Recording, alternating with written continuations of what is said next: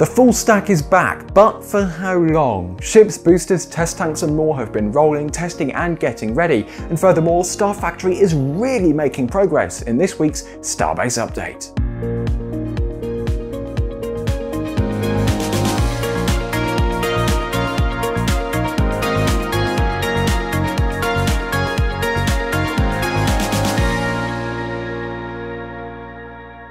Let's start at the production site. We saw Starship 31 doing a quick little spin in the high bay before it continued assembly. This is usually done so the welding robots can access all areas of the ship. However, it is interesting to see it before the stacking and not after. Following that spin, the ship was stacked on top of the mid-liquid oxygen rings. It is not yet fully complete, but Ship 31 is closing in on being fully stacked rapidly. The current fleet has Ship 25 and 26 at the launch site, and Ship 28, 29, 30 and 31 in either very advanced testing or advanced production. That's quite a few ships. At this stage, Starfactory is truly making a significant impact on the Starbase Skyline. The colossal structure has nearly covered the entire site, with ongoing efforts to add cladding to its walls and roof. One can't help but notice the construction of the taller section of the factory, which is likely where they'll carry out nose cone work in the future. It certainly explains the lofty ceiling. At the Massey's test site, preparations are underway for the next ship to undergo testing. The ship currently on the stand is Ship 29. After it completes its testing phase, it will likely return to the rocket garden and take the place of Ship 28 on the elevated stand designated for Raptor installation. During the night, we observed the transportation of potential crane components to the launch site, though their exact purpose remains unclear. These components could be intended for either the replacement or modification of the local cranes at the launch site. We will need to wait and see what actually happens to gain a clearer understanding. The crane parts were transported to the pad using self-propelled modular transporters, often abbreviated to SPMTs, and in these images you can truly appreciate the immense size of these crane components. As a general practice, SpaceX has developed a tendency to transport large objects at night in Boca Chica. This isn't limited solely to ships and boosters. Even smaller items moving from the production site to the launch site have been moved during the nighttime hours. It's possible that SpaceX is optimizing its workflow, aiming to minimize disruption to daytime operations by conducting these movements at night. Movements such as these additional components likely associated with the previously mentioned crane parts that have been relocated to the launch site. The following morning, the Liebherr LR11000 crane was set in motion to lift and secure the lifting jig. Now, why is this a thrilling development? It's significant because this action is a crucial step in raising the hot stage ring and restoring Booster 9 to its former glory, complete with its crown. This was indeed the initial indication that SpaceX was embarking on a process of reassembling various components, commencing with the hot staging ring. The lifting rig was then moved over and attached to the hot staging ring for lifting. Meanwhile, workers began the process of dismantling the scaffolding surrounding the ship quick disconnect. This scaffolding had primarily served as a means to access the forward dome of the booster section, and its removal coincided with the return of the hot staging ring.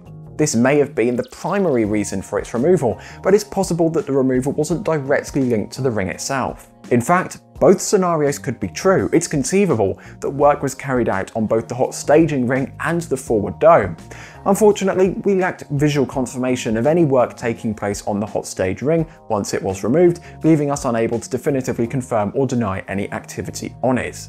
The Ship QD work platform then also retracted to increase space in the area for hot staging ring installation. The hot stage ring was then lifted onto Booster 9 using the lifting rig. If you're new to the Starship program, a hot staging ring serves a crucial role for the booster. It enables the ship's engines to ignite while the ship and booster remain connected.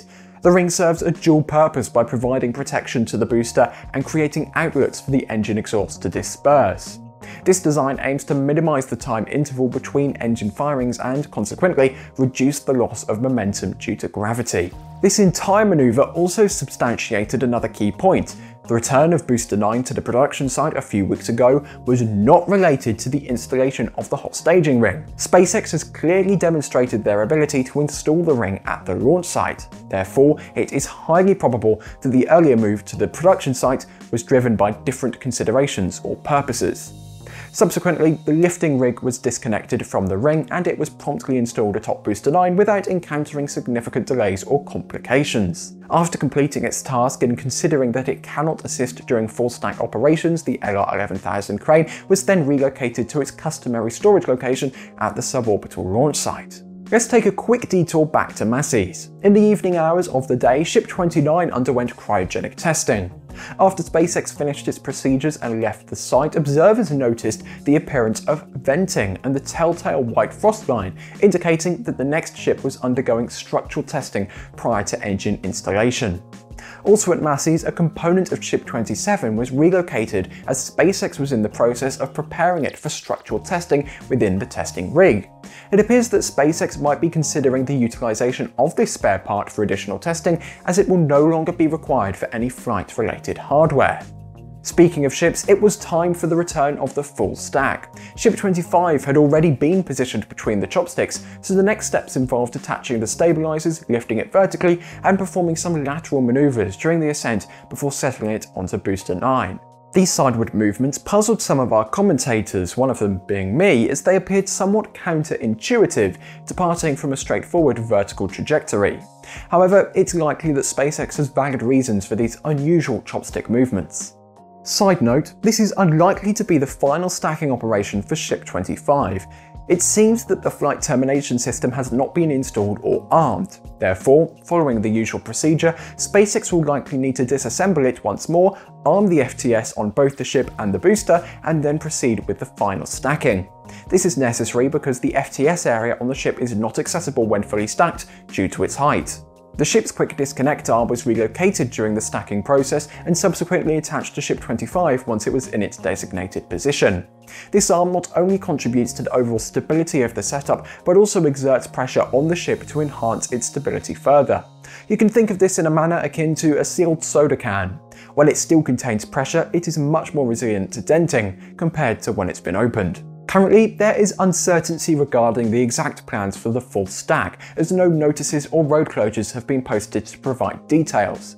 However, it appears probable that SpaceX will undertake a full stack cryogenic test or wet dress rehearsal to thoroughly prepare it for a flight. This is particularly significant since, up to this point, no comprehensive testing of the second stack in its entirety has been conducted. Another round of late-night activities took place as the Ship 24.2 test tank was transported to Massey's, where it was placed on a stand for testing purposes. Typically, these test tanks serve to validate modifications in hardware before they are incorporated into the full ships or boosters. It's highly likely that this is the same objective in this instance as well. The move to Massey's was carried out during the nighttime hours, and now this hardware joins Ship 29 and the testing equipment within the testing rig. SpaceX has been actively utilising Massey's for various purposes lately. On a personal note, it does seem like we're talking about the site much more often than we used to. Here, you can observe that the tank has already been positioned atop its testing stand. The process that will take place involves the SPMT lowering itself sufficiently to place the stand on the ground, allowing it to drive away from underneath. This eliminates the necessity for a crane to hoist and position objects, which is quite a clever and efficient approach. So what are your thoughts? Will the full stack undergo a complete wet dress rehearsal, or will it opt for a cryogenic test, or perhaps even consider skipping these tests altogether, or has SpaceX just put it on the pad so we can take pretty photos? Feel free to share your opinions down below. I'm Caton for NSF, thanks for watching, and goodbye.